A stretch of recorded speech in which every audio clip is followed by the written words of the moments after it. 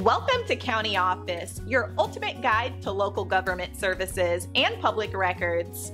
Let's get started. How much is capital gains tax exemption? Capital gains tax is a tax on the profit from the sale of property or an investment. The tax applies to the difference between the selling price and the original purchase price. Different rates apply depending on how long you hold the asset. Short-term capital gains are taxed as ordinary income. Long-term capital gains are taxed at reduced rates. The capital gains tax exemption allows taxpayers to exclude a portion of their gains from taxation. For primary residences, the IRS provides a significant exemption. Single filers can exclude up to $250,000 of capital gains. Married couples filing jointly can exclude up to $500,000. And to qualify, the property must be your primary residence. You must have owned and lived in the home for at least 2 of the last 5 years.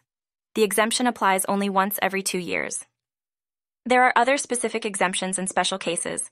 For example, certain small business stock can qualify for a partial exemption. Retirement accounts like IRAs and 401(k) keys also have special tax treatments. Understanding these exemptions can significantly impact your tax liability. Always consult with a tax professional for personalized advice.